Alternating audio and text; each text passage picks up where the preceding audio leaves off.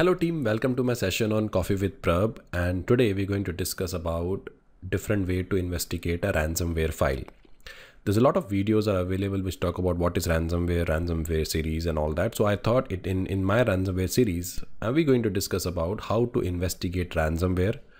What are the tools are available. So you get the one theoretical approach about the investigation perspective, and you can basically use the same in your operation. My name is Prab Nair. For more information, you can refer the LinkedIn profile. And if you're new to the channel, do subscribe to my YouTube channel and click on the bell icon to make sure you should not miss my future videos on a similar topic. So without wasting a time, let's start with the first part. Thank you.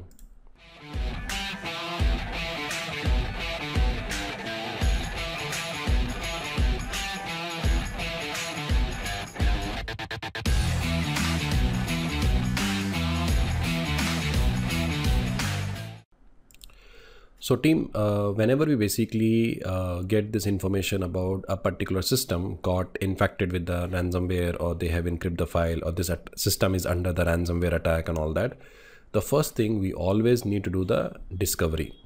Okay, this is basically called as an initial discovery. So in the initial discovery, suppose when you find some files and all that, you need to first identify what is the original or origin of the file. So here we need to identify how was the file was discovered. Example, is this file was delivered via email? Someone has used some external pen drive. So let's take example here is we have a system. Okay, so there was an employee who got one pen drive. He plugged the pen drive, and through that ransomware, a rat is basically deployed in the system, and then remotely hacker hacked the system and encrypt the file.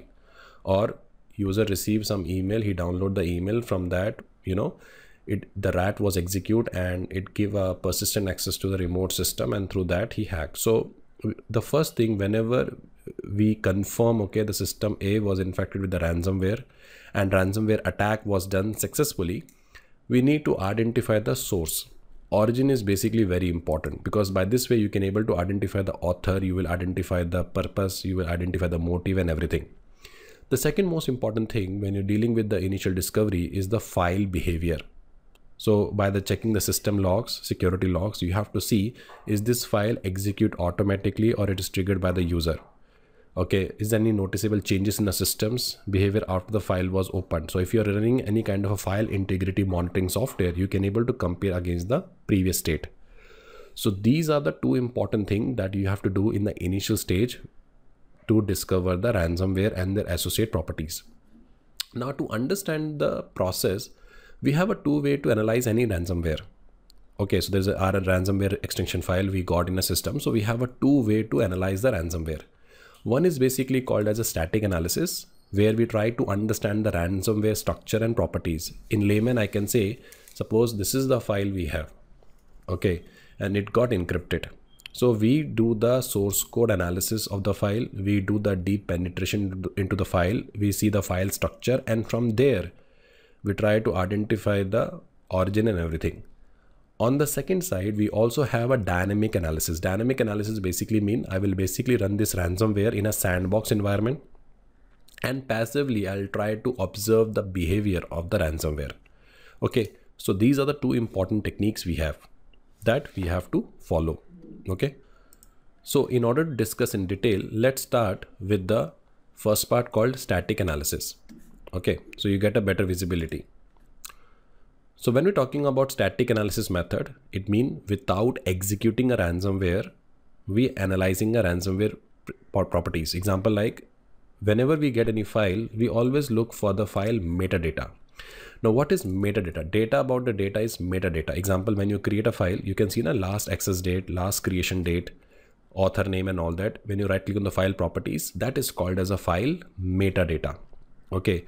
See, if you're looking for the accuracy, we always start with the static analysis first. So in the file metadata, we look for the file properties. We basically look for the last creation date. Okay, what is the author, what is the metadata, and we have a tools for that also. Example, one of the tool is called EXIF tool we have, and the procedure is basically what is does this tool is it extract the metadata from a ransomware executable files. And when we use this tool, we look for some important information like when was the last modified. So with the help of timestamp, we get the visibility when this attack happened. We look for the digital signature by which we can able to verify the authenticity of the file from where it got infected. And with the help of EXIF tool, we can able to identify the location of the file in the system where it is reside. We also look for the size of the file, which can be compared with your known good file. So example, this was the file was encrypted, and this was the origin of file that we took from a backup. So we can compare against, what is the current size of the file and what was the old file size. So by this way, we get a visibility, what is a percentage of the size of ransomware is targeted the system. And with the help of last revision of version history and description, we can able to identify the file perspective. So file metadata is always a very good way to investigate any ransomware. Now, second is basically called as a file signature. Okay, so we determine with the help of VirusTotal. There's a website is called as a VirusTotal. Let me check whether it is a known ransomware. So I will upload the one extension of the file in the VirusTotal website and check whether the signature is available for that. If signature is available, we also get the decryptor, and by which we can decrypt. So this is the way you can determine if file contain any known malware, okay, and all. So we use the MD5 sum, we use VirusTotal. We generate the hash and we compare against the stored hash value of the VirusTotal website, and if it match, and we can easily get the countermeasure. So initially it was used for WannaCry and all that. So that is another way to identify the pattern. One of the most effective way to identify the structure of the ransomware. We are not executing anything. We have a file, we're doing analysis of the file. The third way is called as a string analysis. Now I want your 2 minutes of attention here. In the first, we understand the metadata. In second, we basically use the hash and compare against the known hash value in the websites, from which we can able to identify, like, is it already there? So from there, we can also get the countermeasure action plan and everything. But sometimes what happens, we need to know the deep analysis of the file. And this is basically where you do the string analysis, one of the most effective way to investigate ransomware. So string is generally considered a data type, which is often implemented as an array data structure of bytes that store the sequence of element. So when you basically do the string analysis, we basically extract the readable strings from the file, which is check for the suspicious or revealing information. So we have a tool like string is a utility in the Linux, and the procedure is basically extract the readable strings from the ransomware executable files. So for your information, there will be one term has been used is called cryptography term. So cryptography term, like they will use a word called AES in the file. Okay, they will use RSA in the file.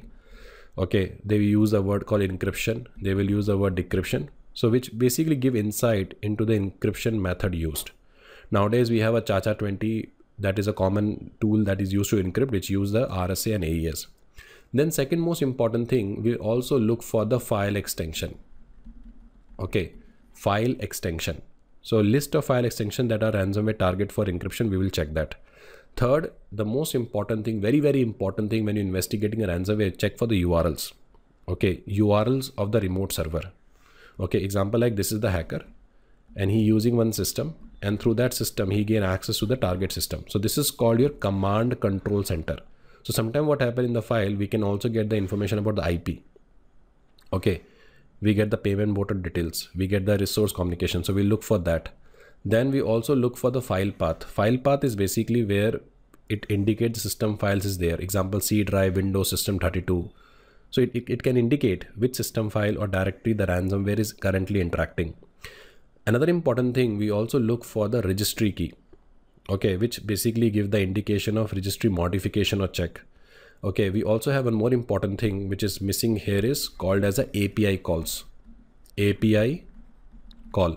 So API call is like name of the window API function or other system call that can basically hint a ransomware functionality. So that also we can look for. We also look for keyword like Bitcoin, decryptor, which can also provide more context about the ransomware operations. Is it clear? So these things we have to do. So we can compare the exact string with the known ransomware sample or any indicator of compromise using a threat intel platform. We use also the extracted URL, IP or domain to gather more information about the ransomware infrastructure. And then we document the findings and we present for the analysis. So that is something we do. So summary here is static analysis is all about understand the ransomware structure and properties. Whereas the dynamic analysis is observe the ransomware runtime behavior by network activity and system interaction. Okay. Remember one thing, while string analysis can provide the valuable initial insight, okay, the sophisticated ransomware techniques and everything, okay, but after doing a static analysis only, we do the dynamic analysis method. So dynamic analysis method is the another type of technique that we use. So static is without running a file, just analyzing the properties, do the deep pen test into the file, we analyze the properties. But in the dynamic analysis, we try to execute that ransomware. We try to understand the pattern of the ransomware, how it works. Okay, and from there we try to get the understanding. So in the dynamic analysis, one thing we use is sandbox. Sandbox is just like a virtualization. So example, like this is the machine we have. We run the ransomware in this and see how it works. Okay, based on a pattern, understanding and all that, we will prepare the action plan. Okay, why we run in a VM? Because if we run in a directly system and all that, it can infect the entire system. That is why we are running this in a sandbox, which is called as a secure environment. So if something has happened, we can just roll back and create a new environment. So we execute the file in a control environment where we observe the behavior, how it works. We also monitor the system changes. Okay, I will check the logs of this machine. I will check the system logs of the machine. So from there we get a visibility when it encrypting a file, how it works. So I will use the same methods. I will try to find the key patterns by which I can able to decrypt that. Okay. Or I can basically prepare my action plan according to the pattern, how it activate. Is it clear? So tool like Cuckoo or Sandbox we have, where I will basically execute the ransomware in an isolated environment and we monitor the behaviors. That's what we do. So the ransomware attempt to reach a specific domain. They encrypt the file. They display the ransomware note. This is the passive thing we're going to observe. Okay, how it basically establish the connection, how it encrypt the files. Okay, so if we capture this activity, we can get the better visibility. See, one technique we have discussed about, run the ransomware file in a sandbox and then we analyze the behavior by checking the system logs and everything. We also have one more technique which is called as a process monitoring. Okay, so we use a tool like process monitoring to see the process, the file start or interact. Okay, so example like we are using Wireshark. Okay, so let's take example. This is the VM box we have and this is the file. Okay, so what we're going to see is like, this is basically the suppose called as a C2 center. C2 basically means command and control server. It is a remote server that malware infected system use to communicate. So normally if you take example, if it's a hacker system, when he convinces the user to install one application, it create a reverse connection on this server only. And through this server, we control the system. So when we download any ransomware and all that, we'll parallelly run the Wireshark. And we check this file is targeting and connecting with which server IP. Okay. So by this, we get the idea about what are the IP addresses we have on which it's sending a data. What is a possible command to server. So we can basically block such IPs and see to details on a firewall or threat intels. So that is also one technique we are using to proactively protect the organization from the further ransomware attacks. Is it clear? So that is called process monitoring. So as I said, in process monitoring, we also monitor the network traffics. That's the most important thing. We use Wireshark or we use TCP dump, by which you can capture the network traffic while the ransomware is running, and you can observe the ransomware reaching out to which particular IP. So you can able to block such IPs on your firewalls. You can block such C2 servers so that in future, it should not happen again. So this is all from my side, team. Do let me know how do you find this video, and do let me know shall I make more videos on the ransomware series. This is from my side, and do subscribe to my channel and click on the bell icon to make sure you should not miss my future videos on the same topic. Thank you. Good day. Bye.